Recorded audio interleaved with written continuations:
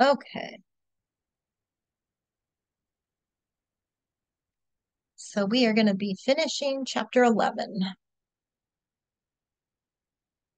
starting with number 20. All right, so this is a similar problem. We're classifying linear and nonlinear relationships. And so for a positive linear relationship, that's going to be figure 2. It's linear, right? The data points fall along what's close to a line, right? We see a linear relationship and it has a positive slope. So that's a positive linear relationship. A negative linear relationship is in figure 3. These fall along a line with a negative slope. Part C says, which data set appears to show a relationship that is nonlinear? Okay, so here we can see that's an exponential decay situation there, a function. So that has a nonlinear relationship. Figure 1 has no relationship. Okay.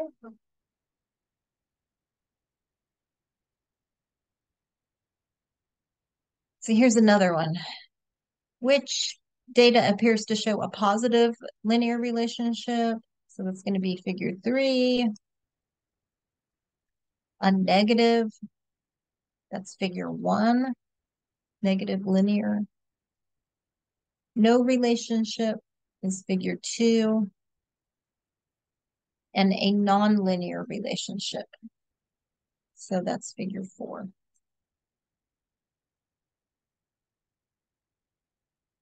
Right? So that's 20 and 21. And now for 22, I'm talking about the difference between correlation and causation. And I'm going to pull up the Alex explanation here. So two quantities have a correlation if they tend to vary together. When we start learning about um, these kinds of, you know, relationships back in algebra, where two quantities vary directly or have an inverse relationship. Uh, so suppose there are more bees in a yard when there are more flowers. So as the number of flowers increases, the number of bees increase. So there's some correlation. There's a relationship between the number of bees and the number of flowers. And I'll suppose less coffee is consumed when the temperature is higher. So there is a relationship, a correlation between the amount of coffee consumed and the temperature. And so in the first example with the bees and the flowers, that was a positive correlation, right? As the number of flowers increased, the number of bees increased. That's going to give you a positive slope. Here, when the temperature is higher, less coffee is consumed. Less coffee is consumed as we go from left to right. So that's a negative correlation. Correlation does not imply causation. That is like a huge, huge statement right there. Causation means that a change in one quantity directly causes a change in the other. That's different than just having a correlation. Okay, so causation can only be shown by a controlled experiment. Mm. All right, so let's just get kind of looking for a particular example here to show you.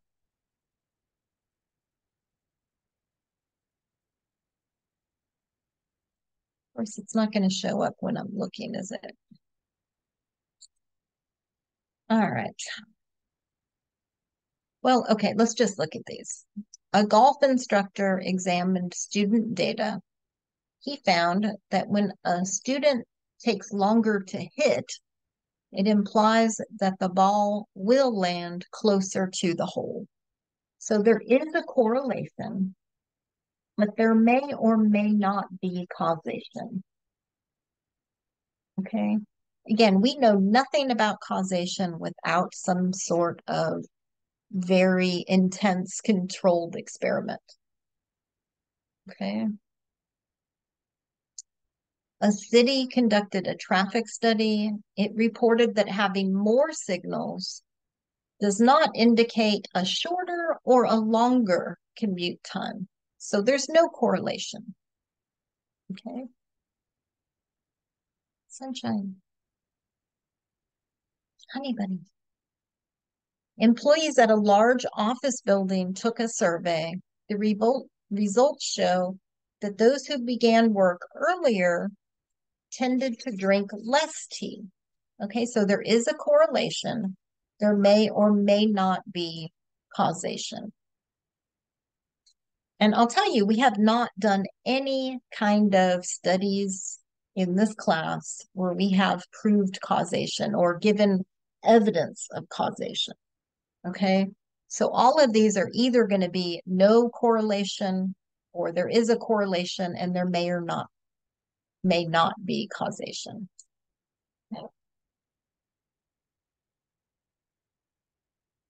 Uh,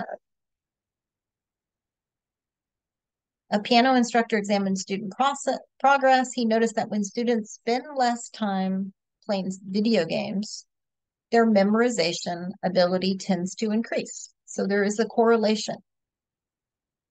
Uh, there may or may not be causation. An environmental study was conducted. It reported that houses with more inhabitants do not necessarily produce more or less trash. So there's no correlation. Data was collected at a pool. It showed that being older does not imply that a swimmer will stay for a shorter or a longer amount of time. So there's no correlation. Okay.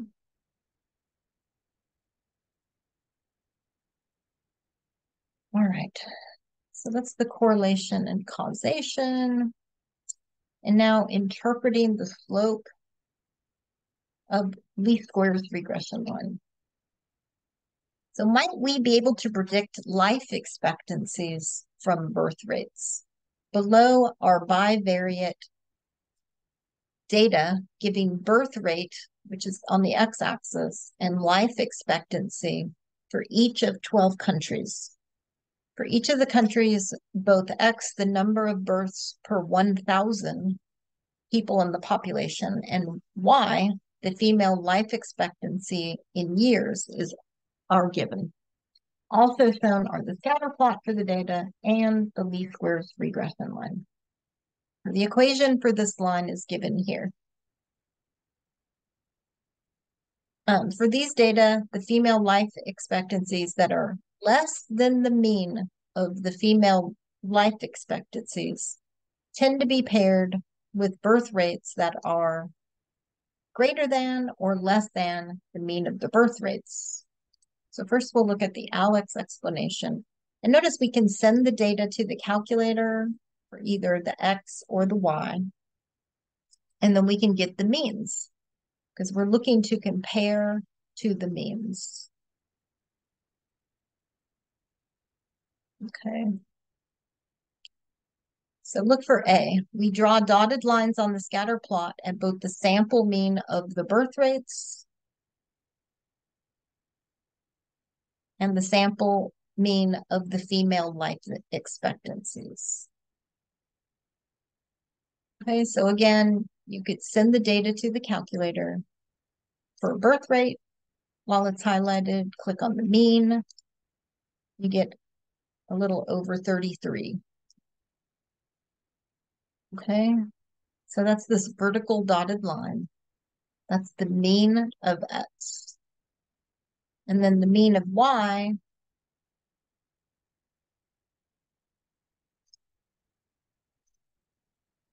$66.34 about. Okay. And now again, it's asking, they don't repeat the question down here, but they say female life expectancies that are less than the mean of the female life expectancies. So that's below the mean of Y, are paired with birth rates that are greater than the mean of the birth rate. Okay. And then the equation of the least regression line, it gives you that slope. It's the predicted amount of change in the Y variable given an increase of 1 unit in the X variable. So in other words, that negative 0.48, right? That's the slope. And we can think of that slope. So it's negative 0.48.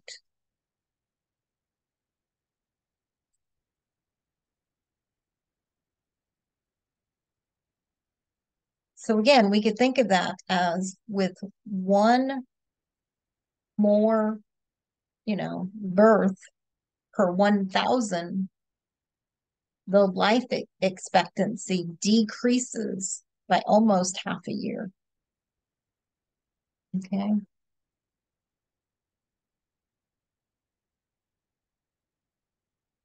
Oh, okay, I'll show the Alex version.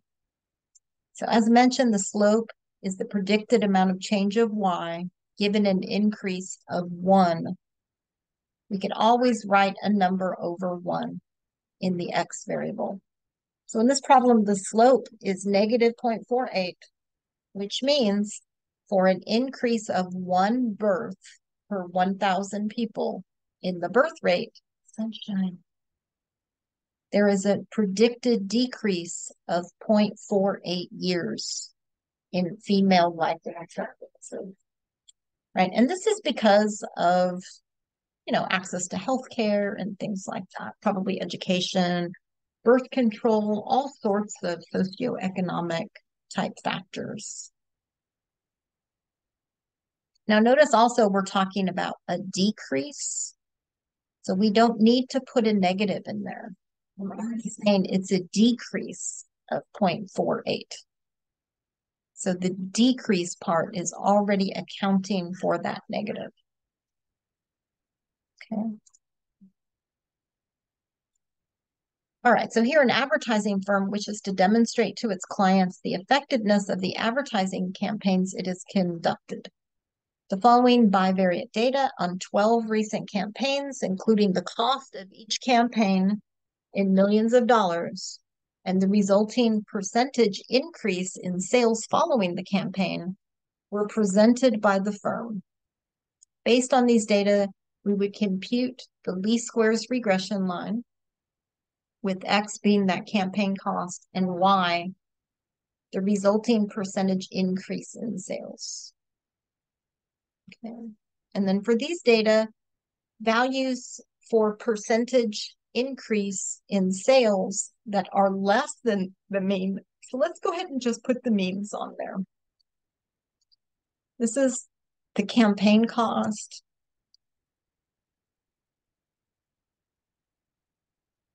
$2.63 million. Okay. So I don't have the option of doing a dotted line, but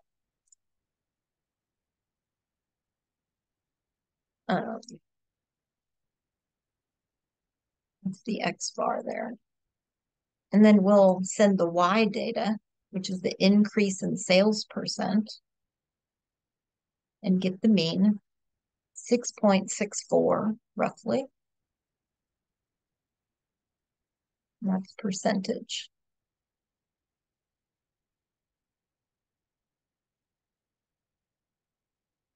Okay, so this question is saying for these data,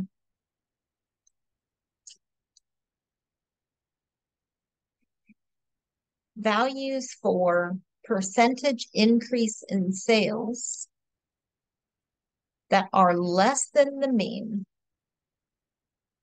Okay, so we're looking at all of these that are less than the mean for the percentage increase in sales. Um, tend to be paired with values for the campaign cost. Right now, most of these are to the left of the mean of the campaign cost. Right? So most of them are less than the mean of the values for the campaign cost. And then it says, according to the regression equation, for an increase of $1 million in advertising campaign cost, there is a corresponding increase of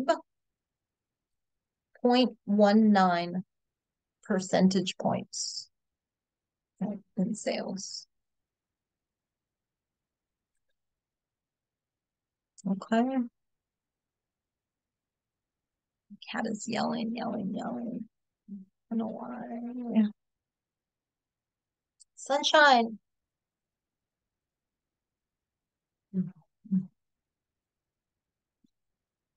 So one more, theater revenue versus rental revenue, right? And we've seen these kind of problems before. So we've got bivariate data from a sample of 15 comedies. The movie studio wishes to determine the relationship between the revenue from rental of comedies on streaming services and the revenue generated from the theatrical release.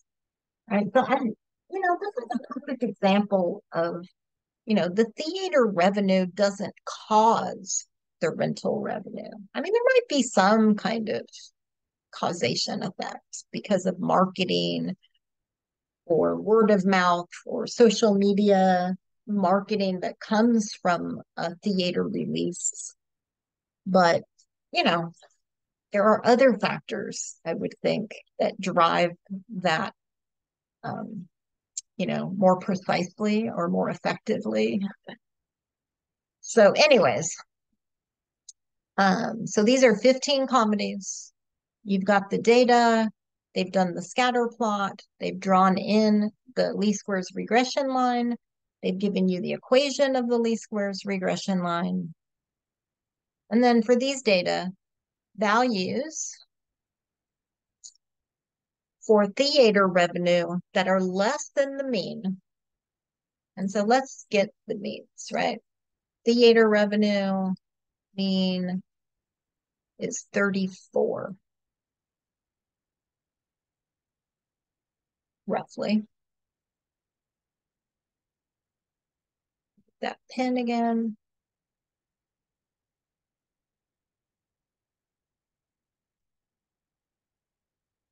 And then the rental revenue mean is about 8.33. That's millions of dollars. 8.33. So halfway between here is 9. So I'm just trying to guesstimate there. Okay. So this is the Y bar. This is the X bar.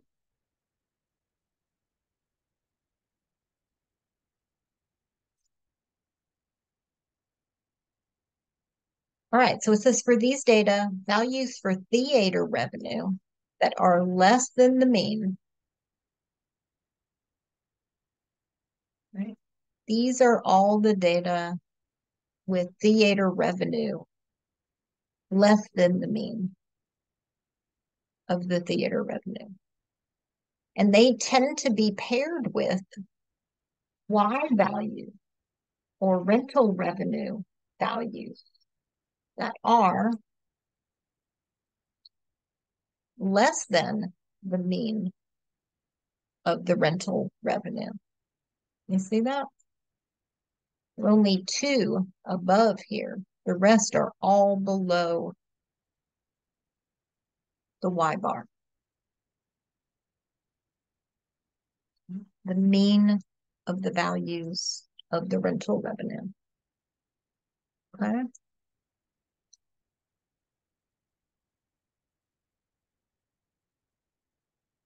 And then according to the regression equation, for an increase of $1 million, that's for every x equals 1, y increases by 0.15. There's a corresponding increase of how many of these millions? 0.15. Okay.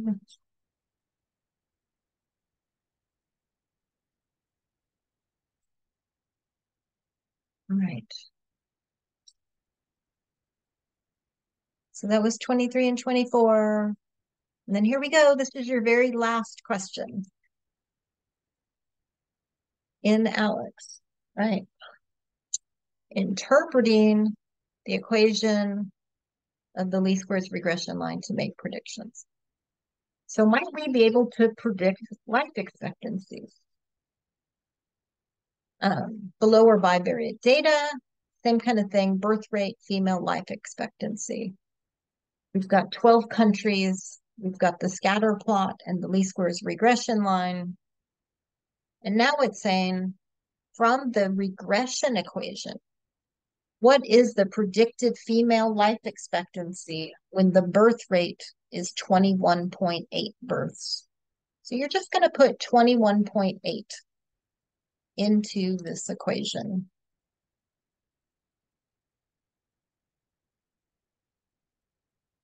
Right? When the birth rate is 21.8, the predicted female life expectancy is 72.1. And part B was to find the predicted female life expectancy for a birth rate of 18.4 births per 1,000. And then you get 73.8. So those of you are just substituting in. Right, this is the advertising firm. Depends on how much money you spend, right? And you can expect, hopefully, an increase in sales if you spend a lot marketing. These are both asking for you to use the regression equation. I want to find a problem that asks you to use both the regression equation and the observed data. I can.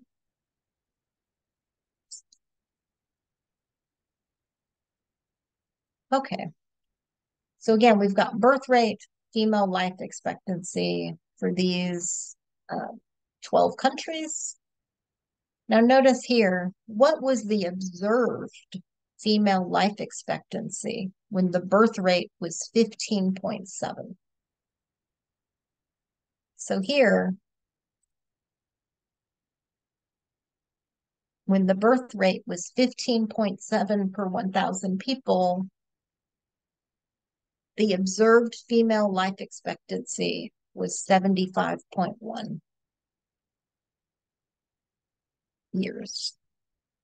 And then it says from the regression equation, what's the predicted female life expectancy when the birth rate is 15.7?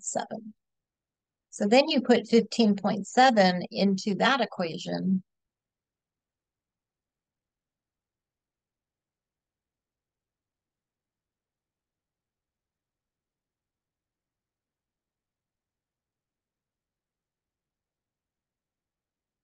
Right.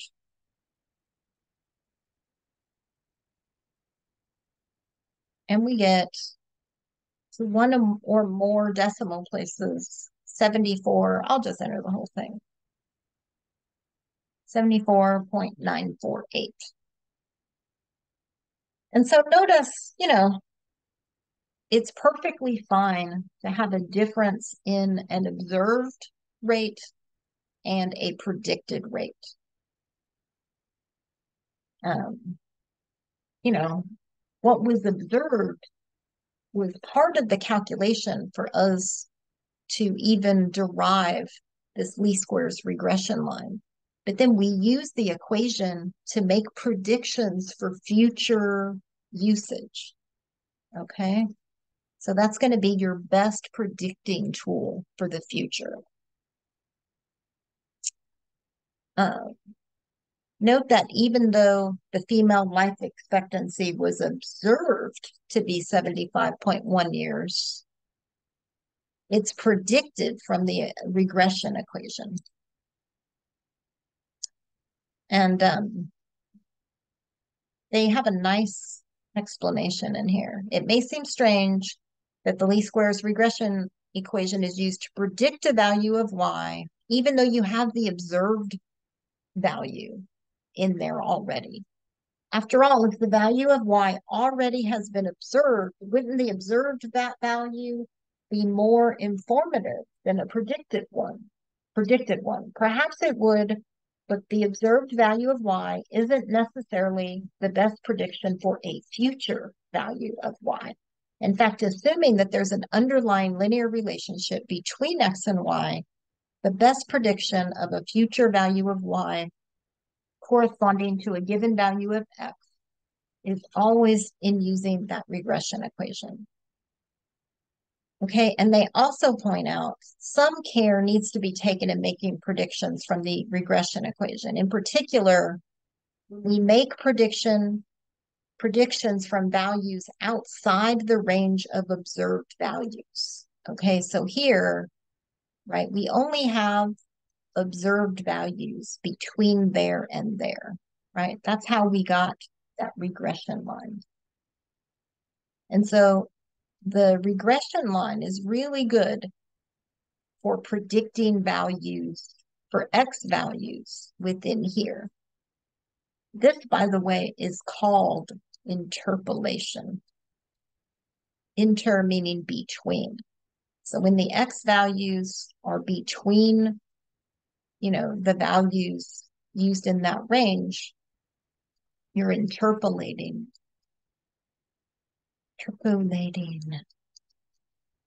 or interpolation. If you go outside that range over here, this is called extrapolation. And you guys have probably heard of extrapolating before. This is not as precise as we can see here, right? Because if we kept using that equation of the line, we would have been using, out here negative values for y, when obviously they're not. There's a whole different trend over here.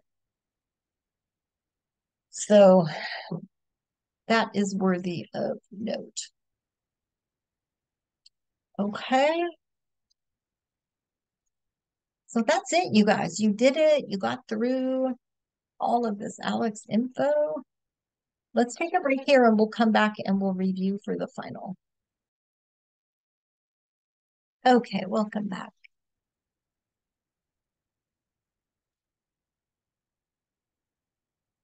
So I have uploaded a copy of this hard copy practice final. The actual practice final is in Alex, and I totally recommend you all do it. Okay. But I have uploaded a copy in both module 15 and module 16. I'll pull up.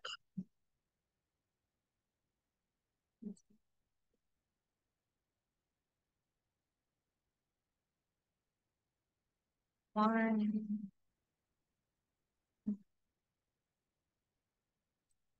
Just so.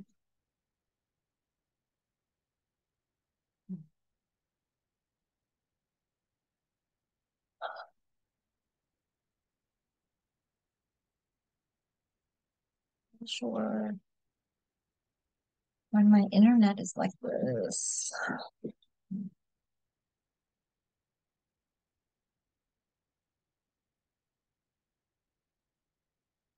There we go.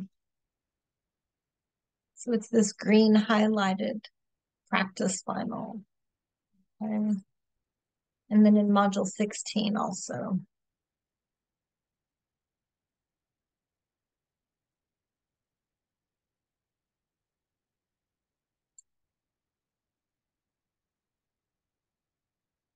Okay. So, all right, let's take a look at this. We start off with classification of variables. And so this is determining whether a variable is categorical or qualitative or quantitative. And an amount in pounds. So that's a number of pounds of weight. That's quantitative. Eye color, there's no number involved. So that's categorical. Annual salary in dollars, right? That's the number of dollars. So that is quantitative. And then the number of temperatures, uh, the number of degrees, right? Temperature, that's quantitative. All right, then differentiating between parameters and statistics. So remember, parameters are numbers that describe populations. And then statistics describe samples. And it's handy that, parameter and population begins with P and statistics and sample begins with S. So here we've got Maya, a nurse manager at a local hospital, wants to know about the hospital's full-time nurses. She polled 10 of them at random who work full-time. The findings were that these nurses take on average 5.8 sick days per year, six, blah, blah, blah, blah, blah. Okay, so identify the population and the sample. The population is the bigger group that we're really trying to study. So that's all the full-time nurses who work at the hospital. Whereas the sample, it's the 10 randomly chosen nurses. And then any number given up and above that's describing all the full-time nurses, that's a parameter. And then any number regarding the randomly chosen nurses in the sample, that's a statistic.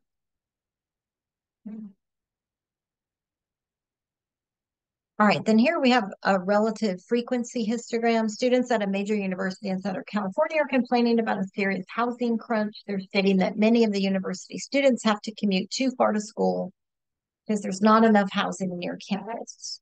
This reminds me of my time at UCLA. It was very expensive to live near campus. But then if you live too far away, then transportation was a serious issue. So the university officials' response is to perform a study, and the study reported in the school newspaper contains the following histogram summarizing the commute distances for 100 students.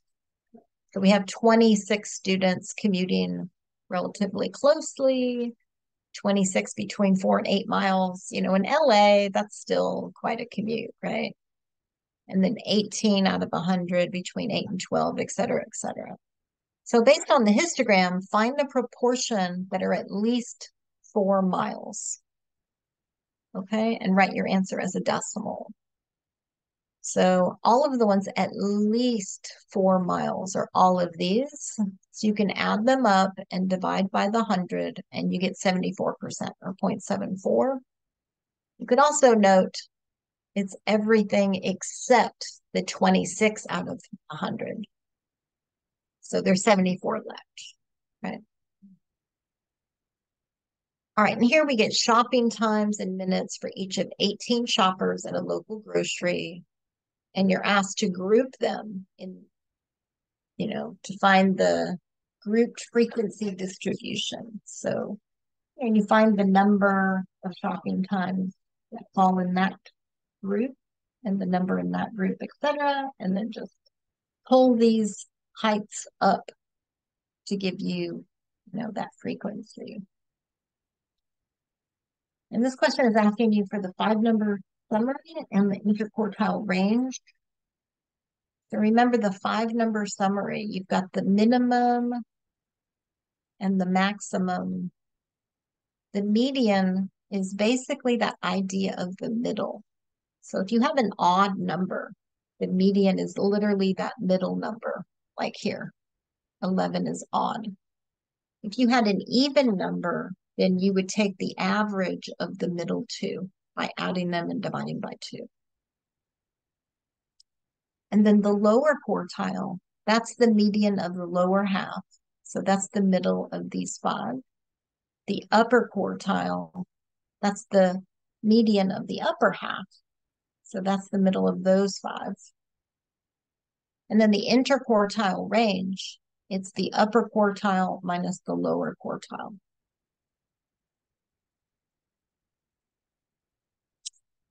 Here to calculate the sample standard deviation.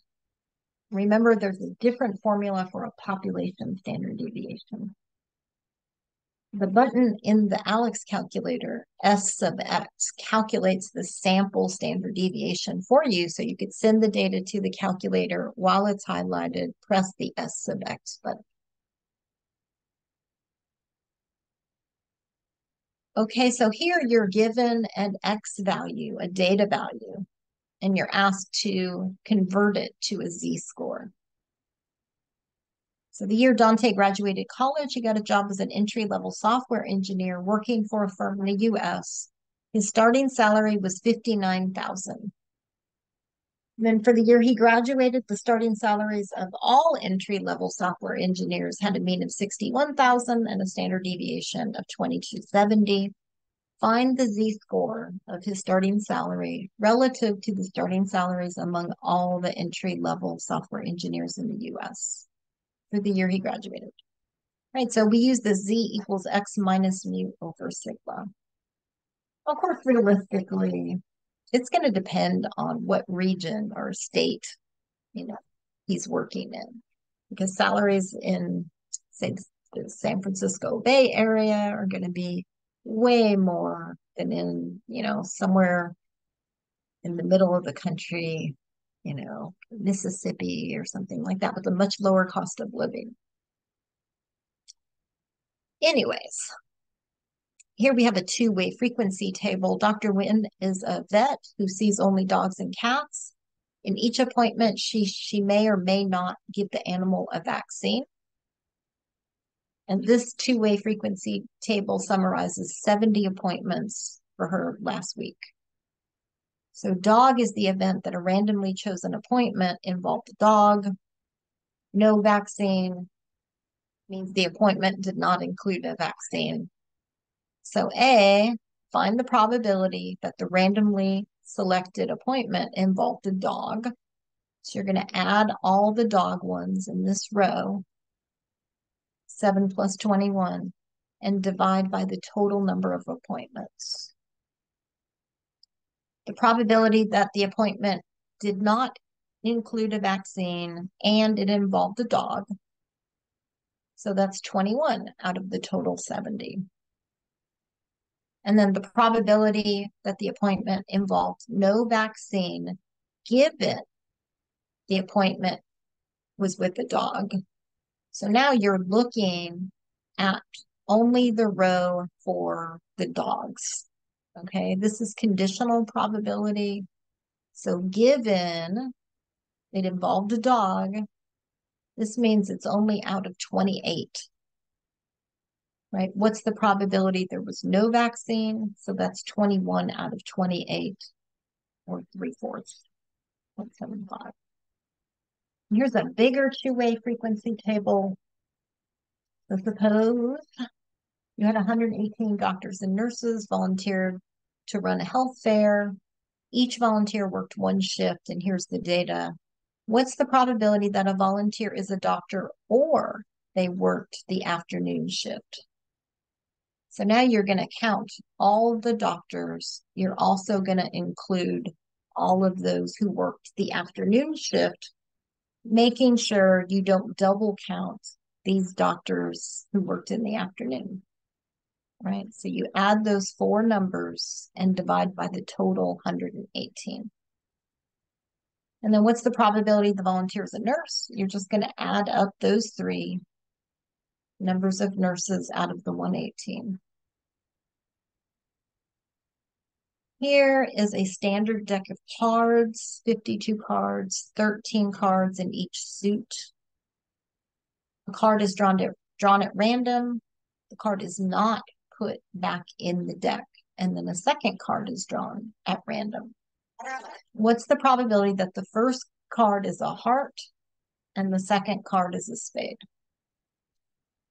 So the probability the first card is a heart, you have 13 hearts out of 52 cards. Now that card is not put back. So the second card being a spade, you have 13 spades out of 51 cards left. And then you can multiply straight across and round your answer to 4 decimal places. All right, there are 34,000 adults living in Palm City. In examining attitudes towards the news, a research group asked a random sample of adults in Palm City, what is your main source of news? And there are the results in the table.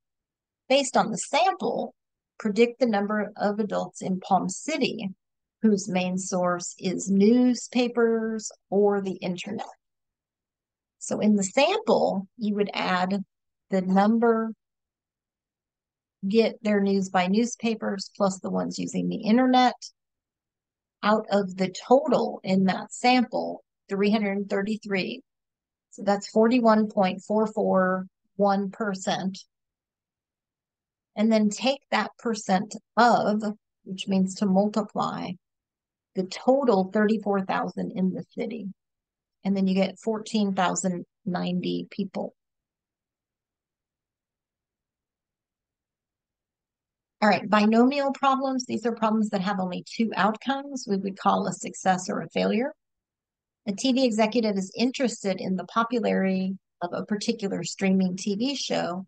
She's been told that a whopping 68% of American households would be interested in tuning into a new network version of the show. If this is correct, what is the probability that all 6 of the households in her city being monitored would tune into the new show? And consider this, the 6 are a random sample. So you could do what I like to call the kind of hangman.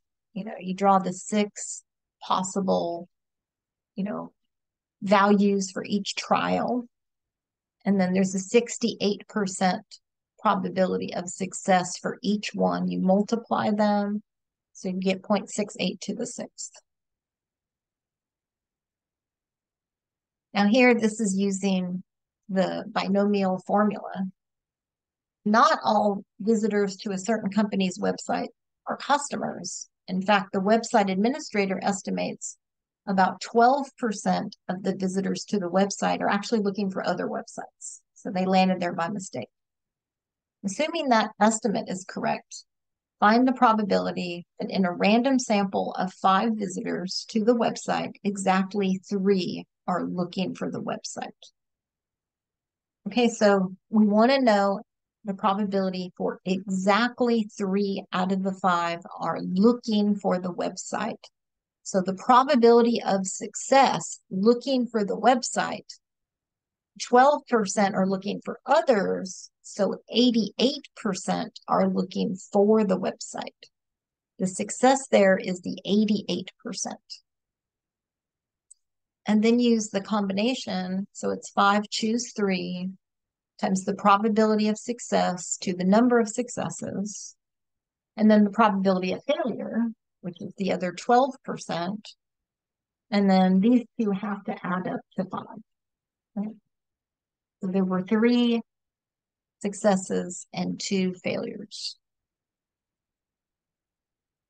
Okay, and then remember that button in the Alex calculator that calculates the probability, like a binomial probability, for less than or equal to a certain number of successes. So suppose 45% of all babies in a particular hospital are girls. if 8 babies born are randomly selected, what's the probability that at most one of them are girls?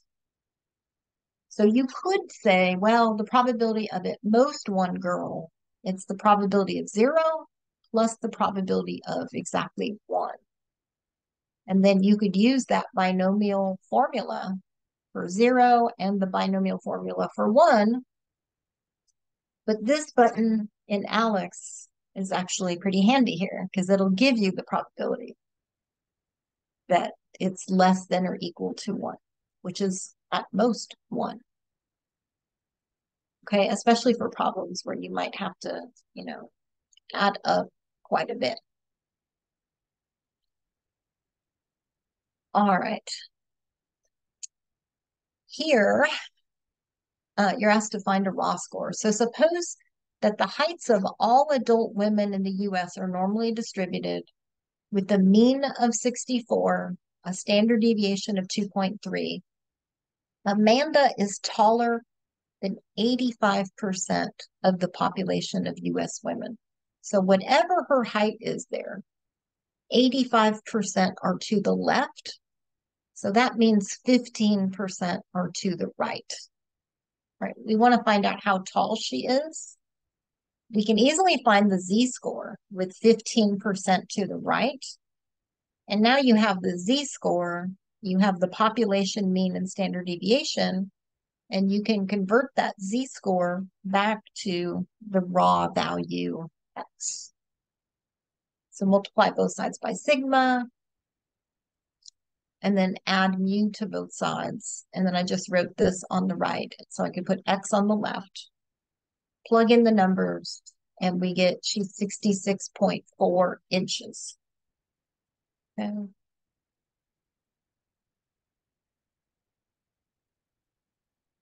Um,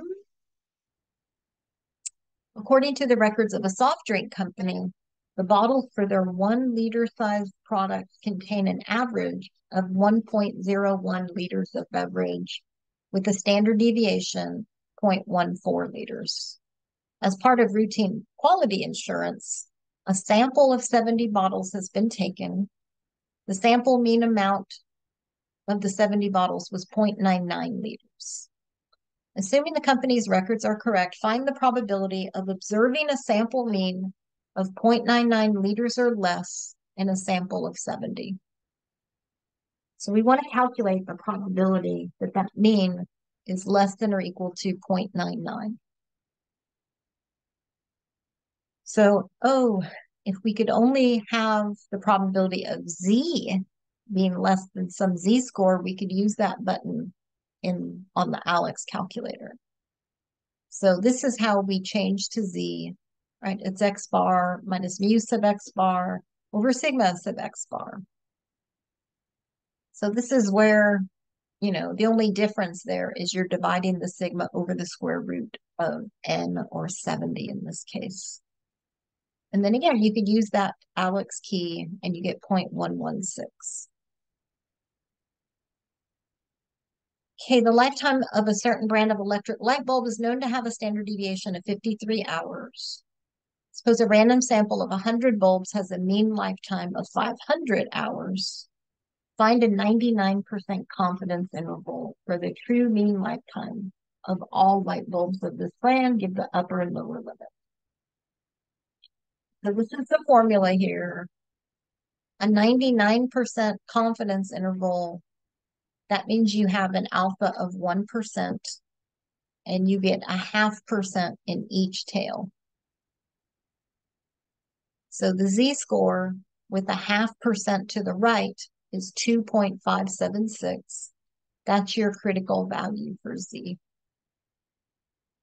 And then add and subtract that, that whole thing there, sigma over the square root of n, and you can calculate the lower and upper limits.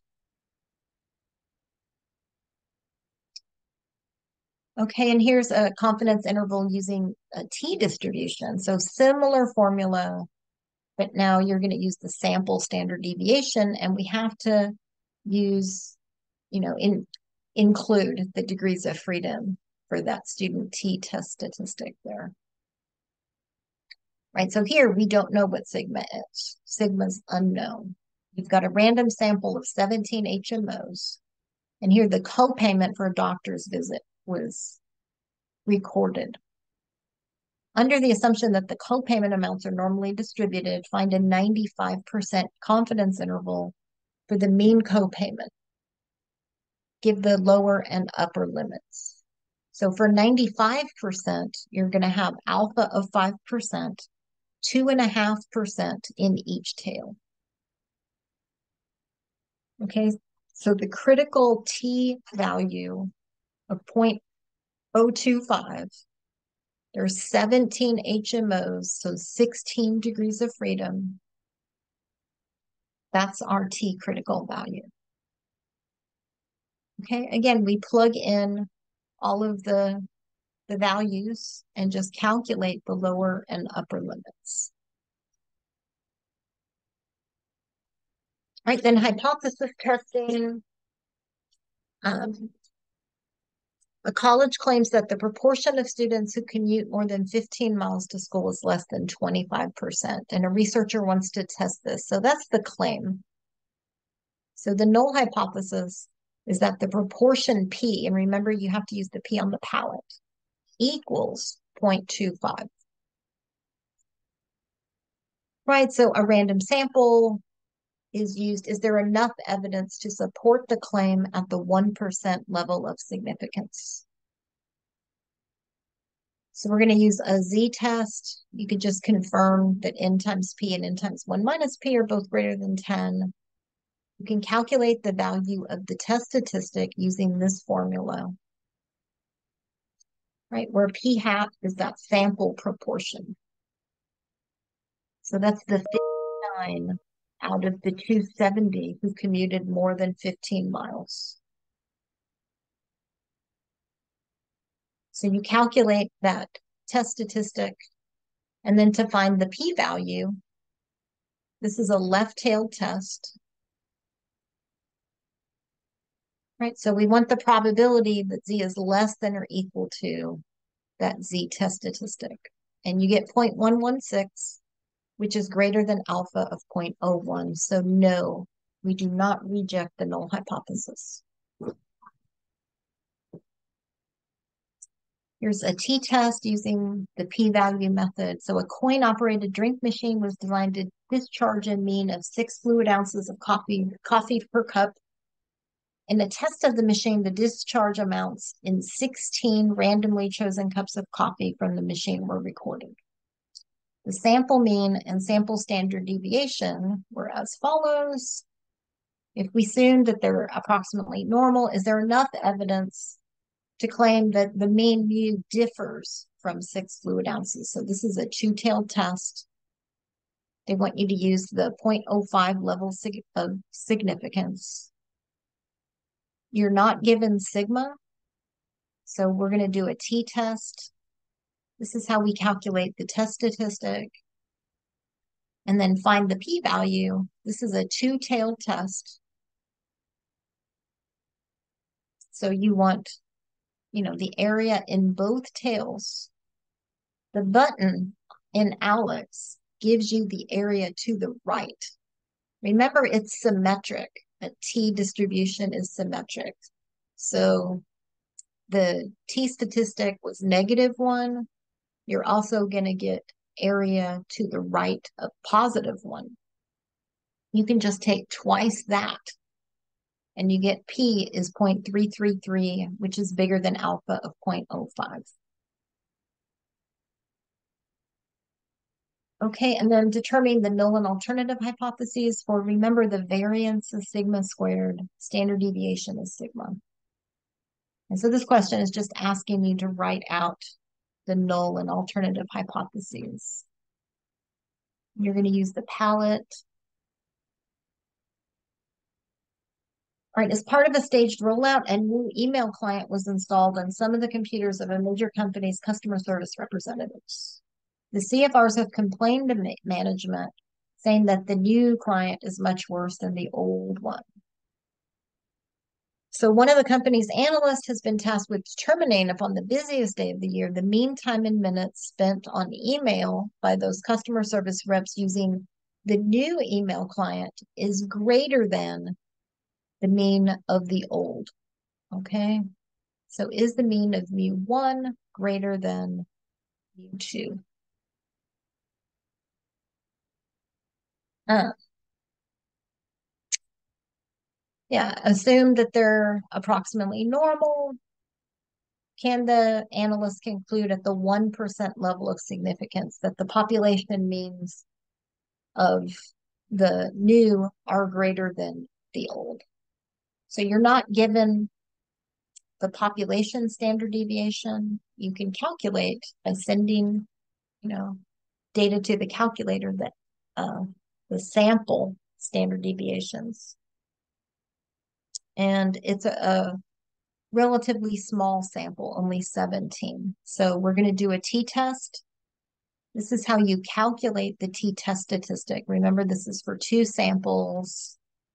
We're assuming there's no difference, so we let that be 0. We can calculate the mean of each population by sending the data to the calculator. And similarly, we can calculate the sample standard deviations by sending the data to the calculator. So we calculate t, and then p is the area to the right of that t value. It's greater than alpha of 0.01, so no, we do not reject the null hypothesis. All right, this is for paired comparisons. So this is going to be a t-test. A computer manufacturer is interested in comparing assembly times for two keyboard assembly processes, right? You've got 10 different workers and their time spent on each one of those processes in minutes. Can the company conclude at the 1% level of significance that the mean assembly time for process 2 exceeds or is greater than process 1? So if that is greater than the time for process 1, you end up with a negative difference. So the null is that the difference is 0. There's no difference. And then the flame is that the difference is negative. Again, it's a t-test. You have 10 differences, so 9 degrees of freedom. This is the formula you use. You're going to calculate the mean of that last row and the standard deviation of that last row. We're assuming that the true mean is 0. And you get your t-test statistic value. Then find the critical value at the 1% level of significance. So this is a left-tailed test. To find the critical value at the 1% level, right? You're going to have 1% in this tail. It's going to give you the same t value as 1% in the right tail. So you can calculate that and then just take the opposite. Right here you get 2.821. So you want the opposite, negative 2.821. And then we look to see if the t-test statistic lies in that rejection region. It does not.